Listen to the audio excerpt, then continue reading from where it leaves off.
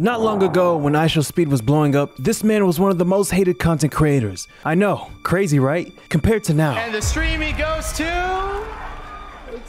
iShowSpeed! I want to give a huge shout out to everybody, Ronaldo. Take this. Take it. Take it. Take this. Seriously, no, take it. No, don't cry, please. But at one point, this man was a walking controversial merchant. Wait, all right, hold on, wait. All right, but look, though. I got a psychological question, okay? Say if we're the last two people on Earth, and we had to reproduce to make the world continue, would you reproduce with me? No, because that means our kids will have to intertwine, and then their kids, no. Who gonna stop me? I will. Who's gonna stop me? I will. If we the last two people on Earth, who gonna stop me? Jesus. You're not stopping me! If we the last two people on Earth, who gonna stop me? Yeah. Come on. By doing streams like these, he was at one point one of the most controversial young streamers at the time. But over the years, he has completely switched his image of being seen as this wild, immature kid to being this global phenomenon. How? Well, he became an unlikely hero to many when speaking out about the situation in the Middle East. He's pulling off these crazy stunts like it's nothing. And it comes to the point where if this guy doesn't win a streaming award or gain some kind of recognition, the internet is gonna be on fire. It's at that point now where he made a huge mark on streaming that he's already at legend status. No doubt. The evolution of this man's run needs to be studied. How did iShowSpeed go from being known for being controversial to being generally liked by the public and known worldwide? Like, who would have thought that Speed is arguably a better person than MrBeast in 2024? It doesn't make sense. And if you don't agree, well, let's understand why there will never ever be a live streamer like iShowSpeed. Speed's journey began like that of many aspiring YouTubers. He uploaded his first video on December 21st, 2017, which was a simple gameplay video without any commentary. As expected, the video didn't gain much attention. He followed up with a second video, which was also just gameplay, and it met with the same response. Recognizing that his initial approach wasn't working, Speed decided to pivot. It was early 2018, and Fortnite was dominating the gaming scene. He jumped on the trend and started posting Fortnite content, hoping to ride the wave off of the game's popularity. However, this didn't work. He then expanded his efforts to Twitch, but once again, it didn't work. You see, but it wasn't until the pandemic hit in 2020 that Speed's journey truly began to take off. With the world in lockdown and people searching for new forms of entertainment, Speed saw an opportunity. He began streaming daily, bringing crazy levels of energy to his broadcasts. It wasn't just about the games anymore. It was just Speed being Speed. You know what?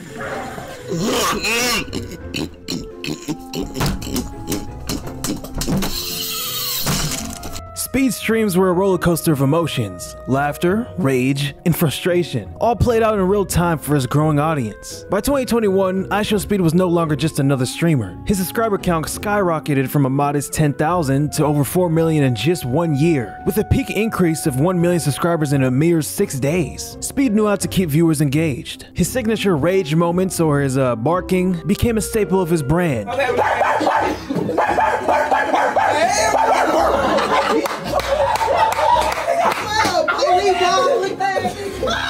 These moments, often clipped and shared on TikTok and YouTube, went viral, drawing in millions of new viewers every time he went on stream. But the relationship between Speed and his parents tell a deeper story. While he speaks about his dad with admiration, I love you, Dad. You're my inspiration. That was huge, man. That touched me, dude. 𝐁𝐔𝐒𝐈𝐀. Thanks, man. Can you say hi, yes? his tone shifts when it comes to his mom. Not dying. I just built one. I didn't cuss. I didn't cuss. Okay, be quiet. Okay. You got yelled at by your mom. He talking bad about me. You need a spanking. You're a bad boy, Speed. Hey.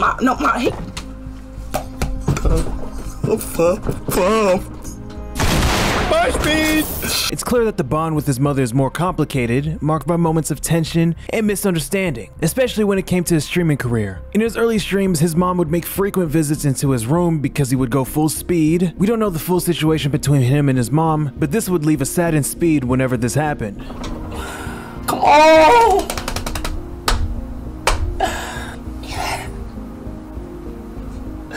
Let's go, bro! Let's go, bro! So now my mom wanna come off the internet now? My mom want to cut off the internet. My mom want to cut off the internet while I'm sitting here on YouTube doing what I love to do. You see how that sound? My mom want to cut off the fucking internet.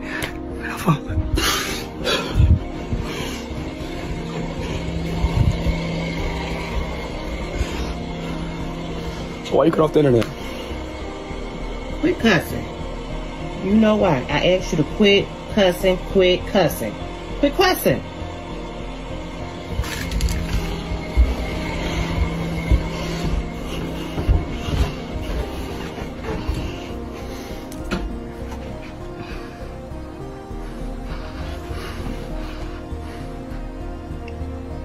Do that make sense? I'm a grown ass man in my room doing what I love to do. Grown ass man. Helping around. In fact, it went as far as Speed's mom wanting him to quit streaming altogether because of the hate comments she was seeing from her son. Speed and her mom argued, as Speed obviously didn't want to stop something that was building rapidly. Alright, man, so unfortunately, chat, it might seem crazy, but I got kicked out, man.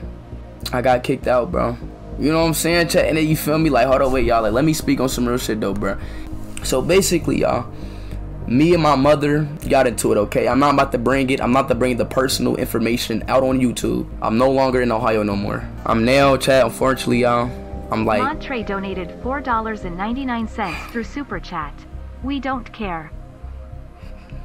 I'm being dead ass serious, alright, y'all. Like, for real, chat. I'm being dead ass, like, I'm being super serious, man. Like, dead ass serious, man. I am gone, bro. I am no longer fucking Ohio, man. Unfortunately, I got into it with my mother and I moved out.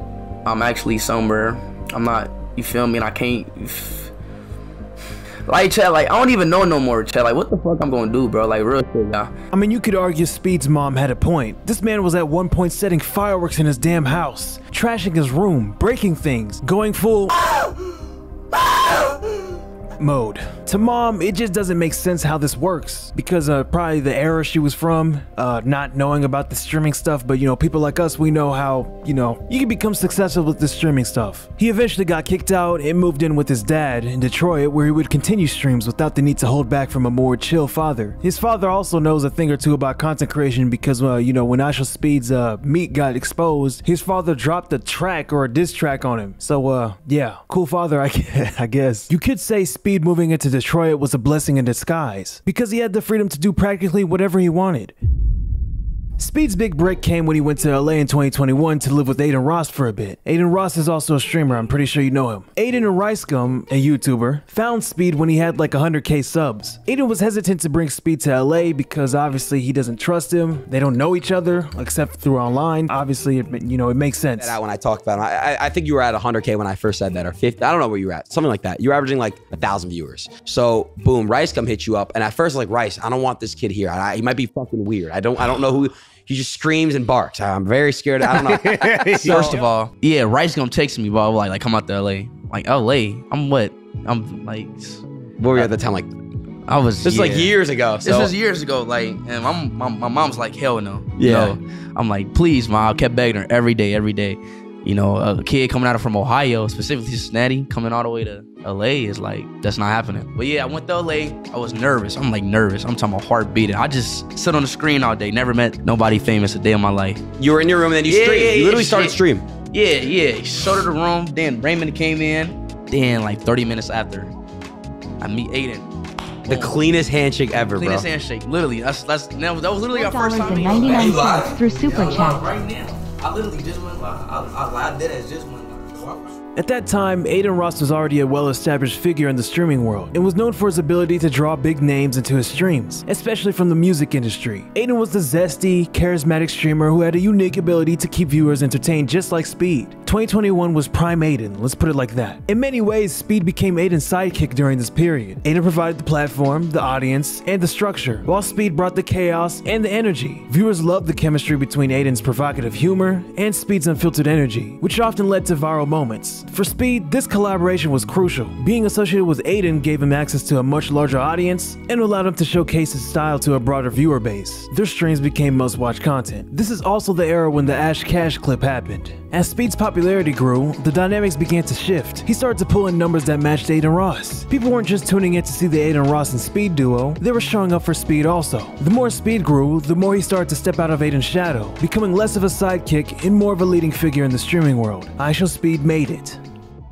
But Speed was mainly known in the United States. He needed to expand his reach. That opportunity came during a random stream when a viewer asked him about his favorite football player. Speed's answer: Cristiano Ronaldo, suey.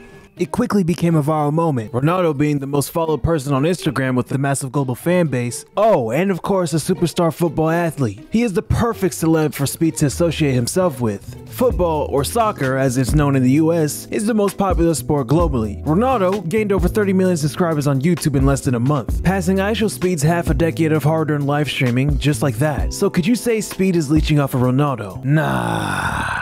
Maybe. But it's smart though, even if Speed is unaware of how much this helped his brand. No, he's aware, trust me. Speed tapped into a vast global fan base. His iconic "Sue" chant, I don't know if I'm saying that wrong or right, I don't know, I'm sorry. Anyway, it's a nod to Ronaldo's famous goal celebration. It's instantly recognizable to football fans everywhere. In a way, this chant wasn't just a random outburst, it was an accidental and low-key, the best move to create a connection with the international audience that might not have otherwise discovered his content. Speed didn't stop at aligning himself with Ronaldo.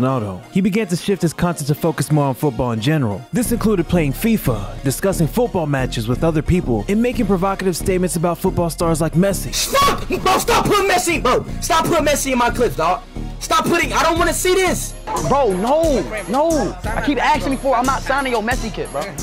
This kid right here. So you know I don't like Messi, right?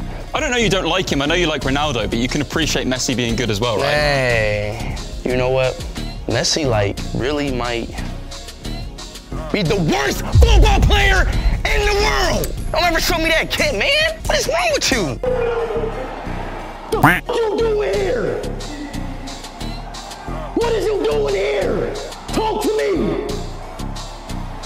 What is you doing here? Let's go, baby.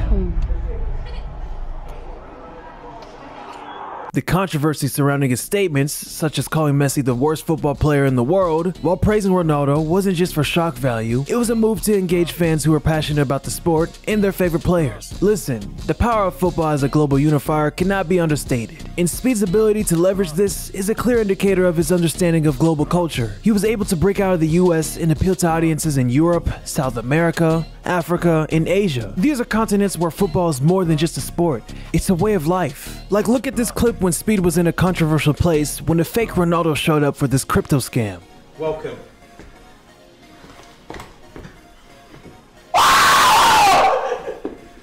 But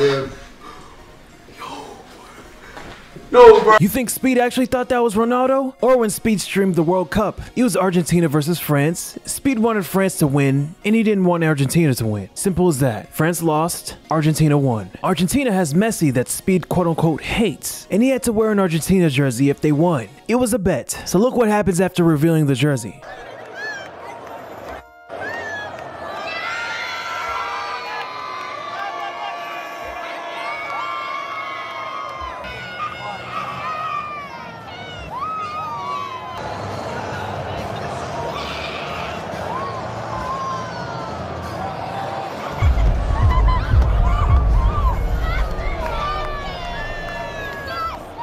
He trashes it. You might not think that's a big deal, but to a lot of football fans, it is. Some random old man from Argentina commented on Speed's video and said this: "It gets like that in football, y'all." Speed's ability to go beyond language barriers has been a crucial factor in his global success. Despite speaking English, which is not the first language for much of the world, Speed has still managed to build a big international audience. How though? One of the most effective ways Speed has overcome the language barrier is through his use of visual and physical humor. His exaggerated reactions and over-the-top antics don't require translation to be understood. Laughter is a universal language. For example, when you watch a random clip of this,